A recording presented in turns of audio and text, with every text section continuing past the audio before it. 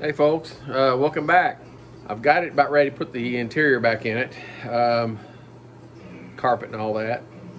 So all the rust repairs that I'm going to take care of at this point is done.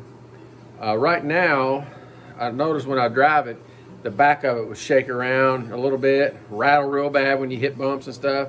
And what I found out was it's got a track bar back there, which is this guy here. And the bushings were shot that hold that track bar, which is what holds the car straight side to side when you're driving it. This is one of the bushings out of it. It's pretty tired. It was real sloppy. Like I said, this actually, when you hit a bump, this thing would go side to side like that, probably about 1/4 of an inch, slap around. Makes a lot of movement on the car, on the road. So, done a lot of searching. They probably make one somebody makes one that'll fit this car, but it's not on any website I've found. And I don't want to just go buying bushings for other cars that look similar. I couldn't pull up any measurements on them, so I couldn't tell. So I had a little piece of neoprene here, so I decided to try to make some. This is where I started on the second one. I already made the first one, but I figured it might be something you guys like to see, because you can turn rubber on a lathe, which is what this is. It's a little tougher than like tire rubber, but machinability is a little better. Still, it's tricky, but you can do it. So I'm gonna show you guys how I did it on make the second one. Ready to rock and roll. So here's the first one. I already put the sleeve in it, and it ain't perfect, but it'll work. This, you can see this side's got a little chamfer on it that that's the side that'll go in first. You'll grease that up, stick it in, press, pop it in. See, there's a little seam right there. That's where I turned the first side down. I measured it, got it the outside diameter that I wanted. I got a little bit carried away on the other side before I realized it, and I went a little bit deeper. It's not going to hurt anything, but these are already going to be better ones than what factory ones had, because these are a little stiffer. This is kind of like what you see, those high performance bushings you buy. That's what they're made out of. So all right, well, what I'm going to do, put a little bit of oil on this sleeve, press it up in here. First I'm gonna mark where the end of it is with my paint pen and chuck this up in the lathe.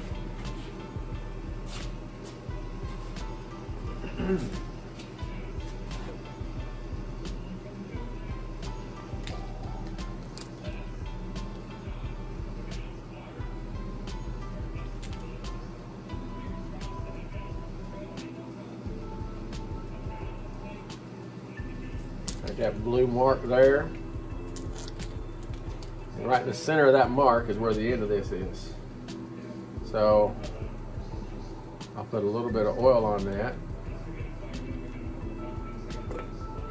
give it a little slick 'em, and there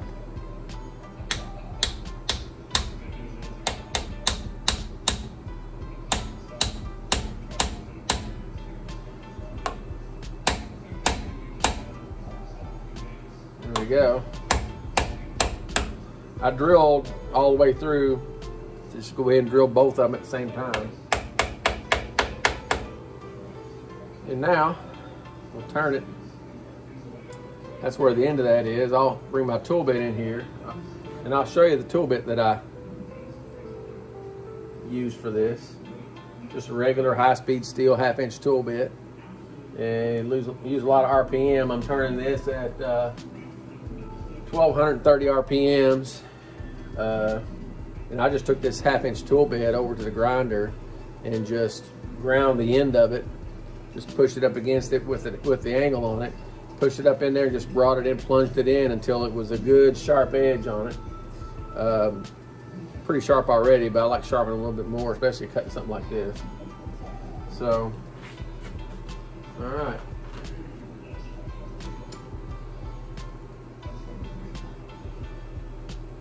Chuck this up in here.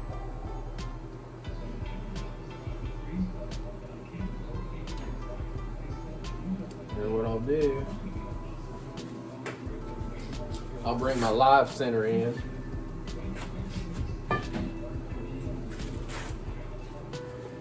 Put in that sleeve.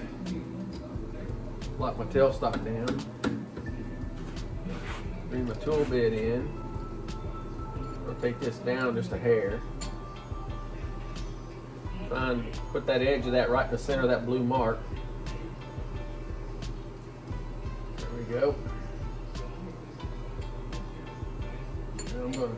Can't really crank down on this because it's rubber, but that's why I have the tailstock here. So give it a good turn, get it locked in there decent, and then what we'll do,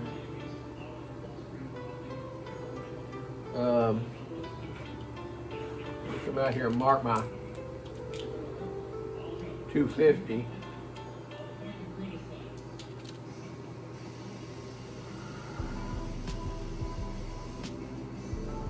The center of that mark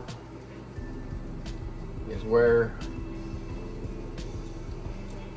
I'll be for my other flange here. Come on over.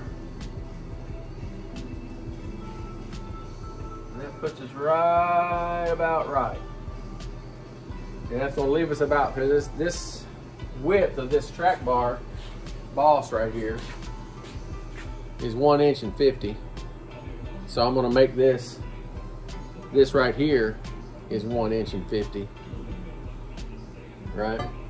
So the tool bit's half inch. I come over an inch, it leaves about 50 thousandths ring in the middle that I have to go in and cut out of it. So, all right, fire this up.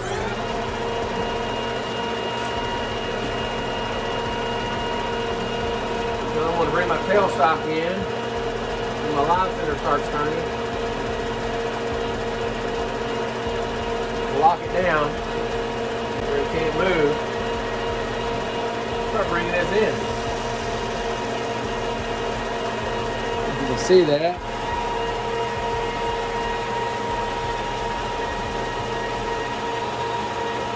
That's cutting off there pretty nice. You got to cut it slow. Give the tool bit time to cut. You get a little bit of centrifugal sling out of that rubber as well.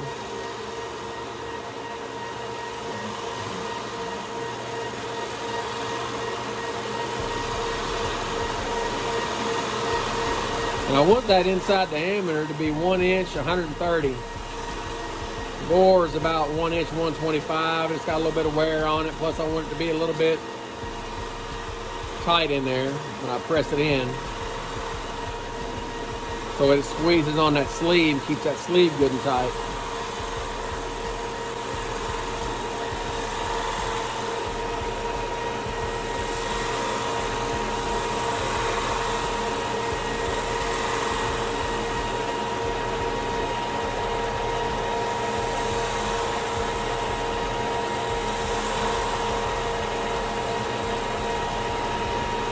Let it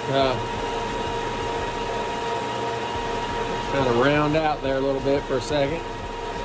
I'm at 200 thousandths in. Let's measure it. And we're 1 inch, 130.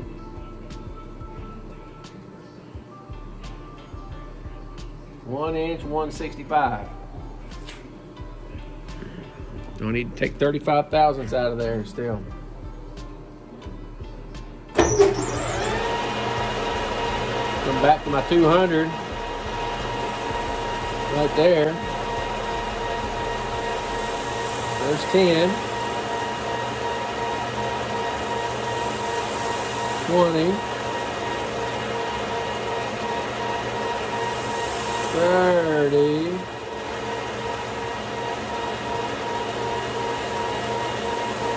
35.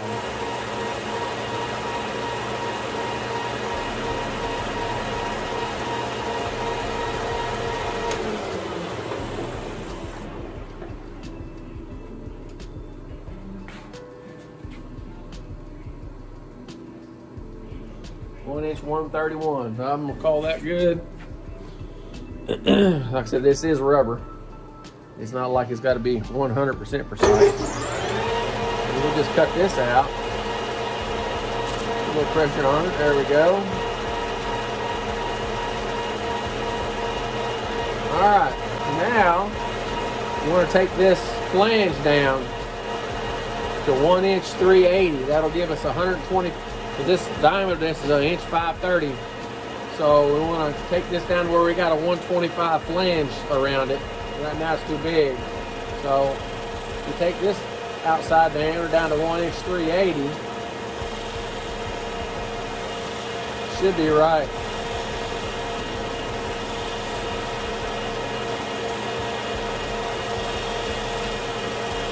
That makes the outside 1 inch 250 or 1 inch. Yeah, 1 inch 380. That'll give us 250 difference or 125 per side.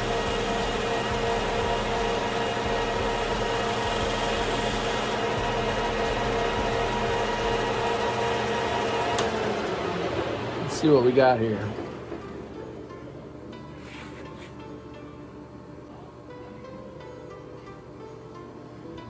One inch 455. So that's 75 thousandths we got to take off yet.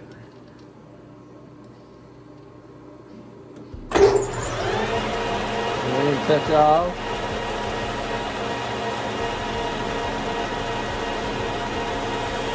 $10, 20, 30, 40, 50, 60, 70, 5. Sit there and bark out. It ain't sparking out, it's barking out. It's rubber and you bark your tires. So we'll just call it barking out. How about that? We're at 205 thousandths on my compound, or on my y-axis. 1 inch 386. I'm gonna call that good. All right, but I'm gonna go ahead and put my lead in on that with my file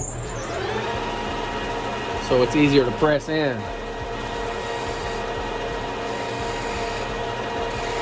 You notice this file has a rounded handle on it.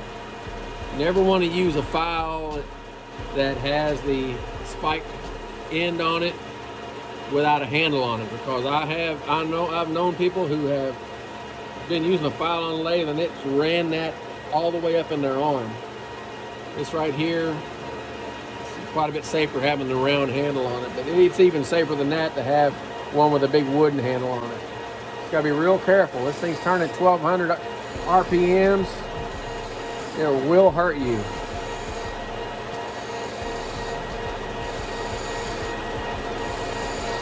What I want to do is I want to take this lead in, chamfer down to where the leading edge of it is at or below that 1 inch and 30 thousandths diameter, so that it'll push in that hole with my press.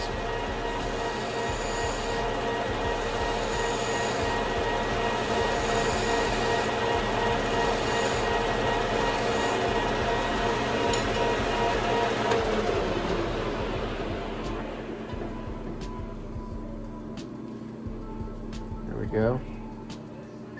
Take a little bit more of that sharp corner off. Top of it. Roll it up on there. Roll it on in.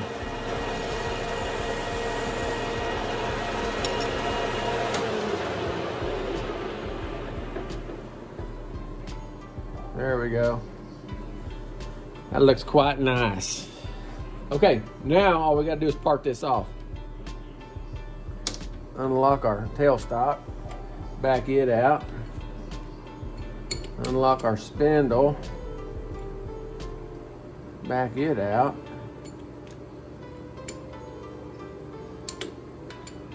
There's our mark. Bring this in. I want this in as close as I can get it because I want to have as much of that back in the chuck as possible. You can get that real close.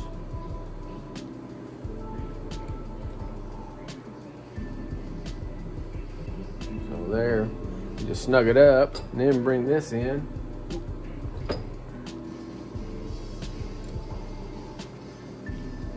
Lock our tailstock down.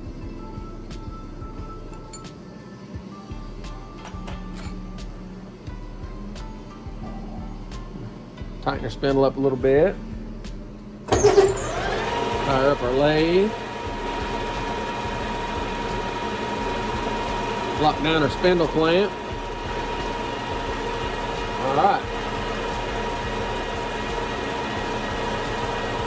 Now I guess the first thing I ought to do is take this outside diameter down. But I want to take this down a ways so that I've got that marked so I don't lose my mark.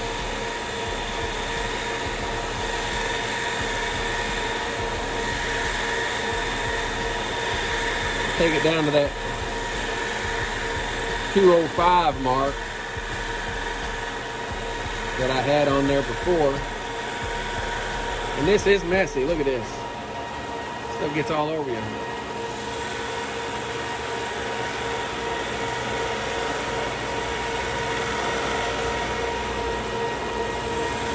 $180, $200, $205. Let's go on to $210, $220. That way we're below it. All right. Now, let's take that down.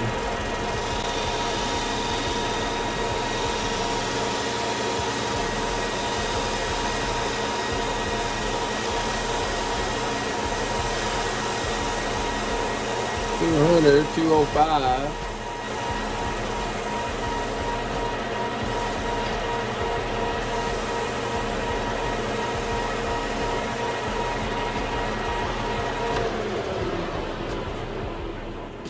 Let's measure that. See where we're at.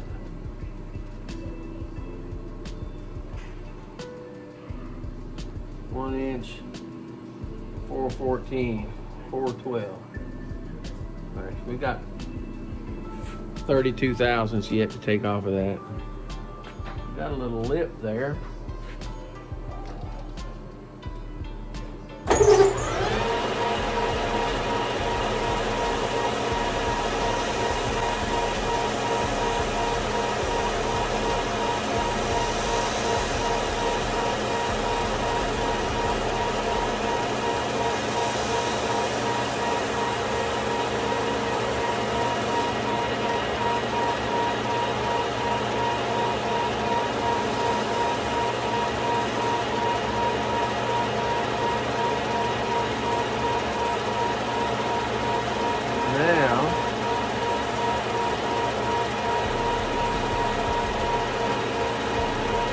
No, I think I'm gonna park this off on my bandsaw just because it's rubber and I don't want it to sling all over the place. All right, back the tailstock up. piece out.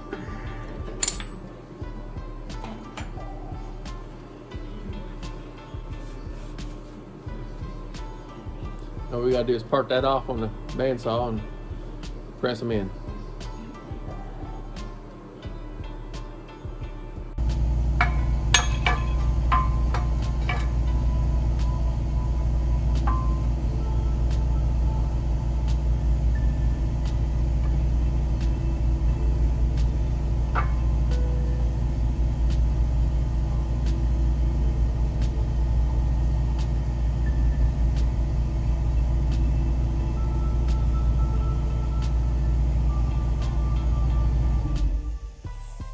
Grease on there. Help it go in a little better.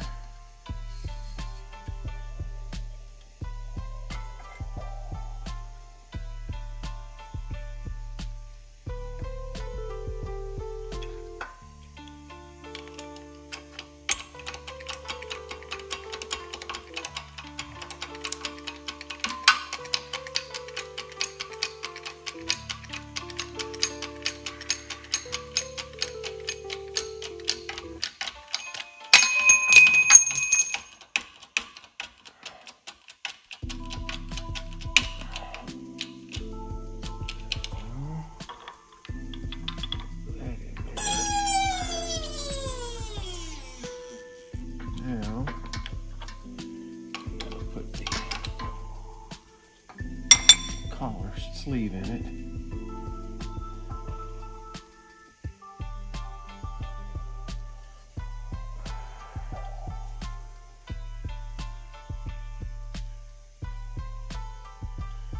Should just be able to right there in there.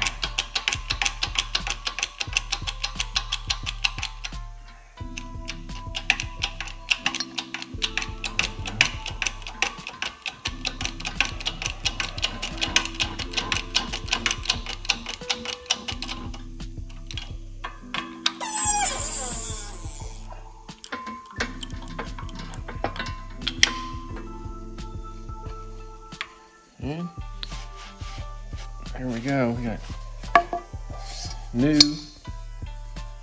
track bar bushings.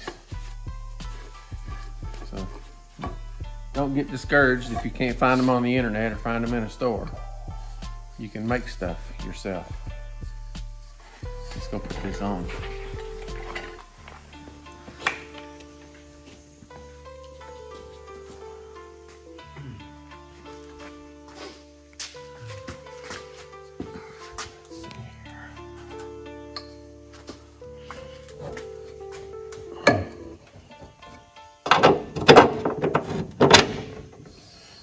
Side in.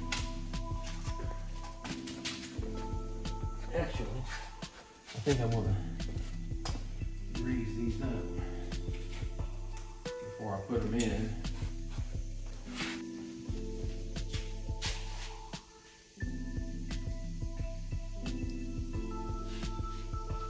You know why you use Never Sees grease? Because if you don't, your threads will lock up and you never sees it coming.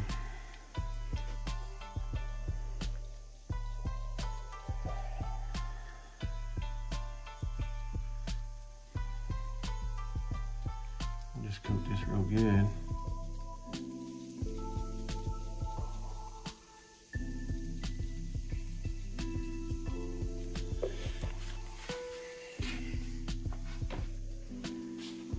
Go ahead and put this end up there.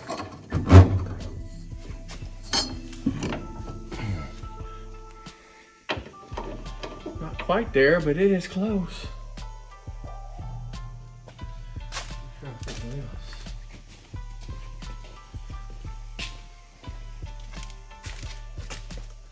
Let's see here.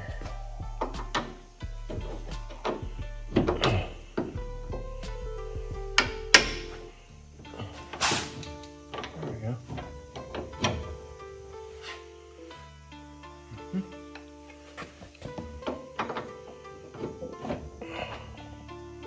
There we go.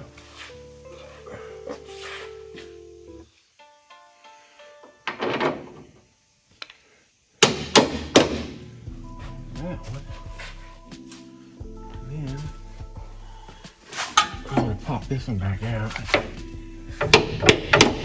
and grease it up.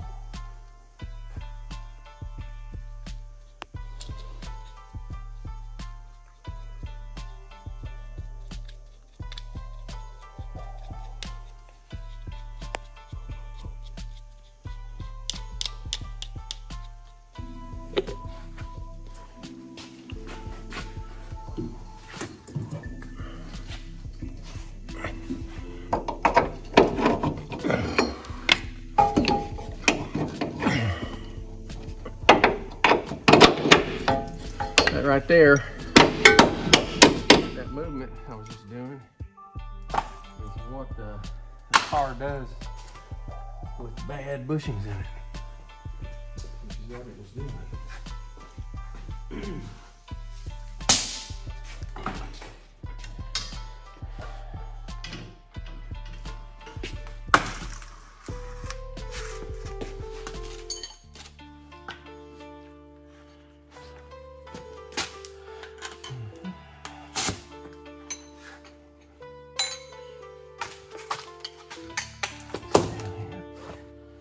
Second.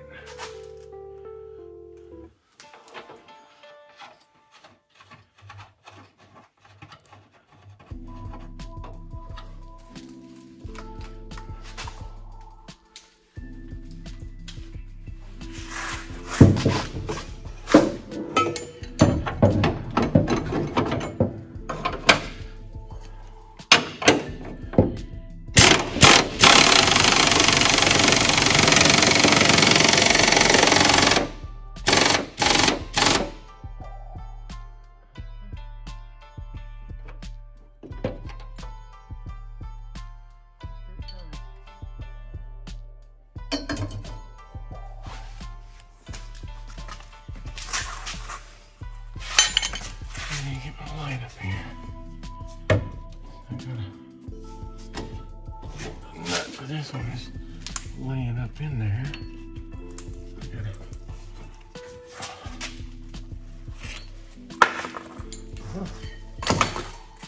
there's an awkward.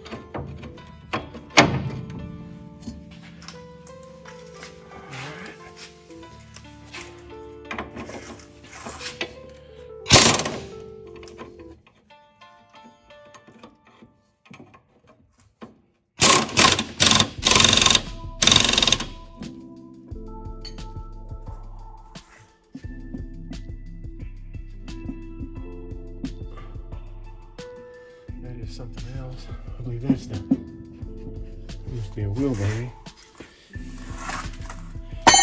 Probably need.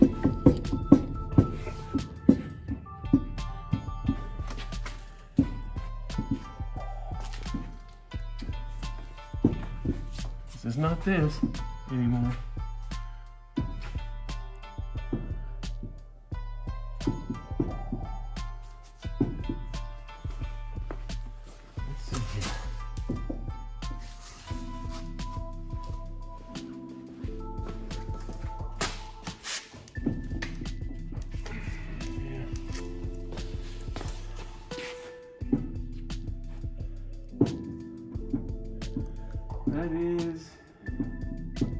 That's the end play and the axles in the rear end. That's what that is.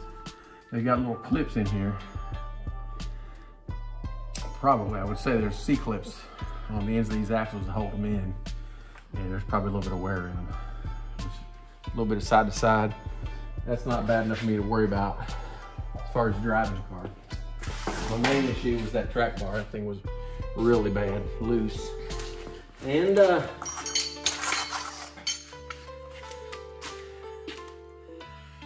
I ever told you about the funny sounds old fat guys make when they bend over? So anyway, that'll conclude this this episode today on making your own track bar bushings. Rock on.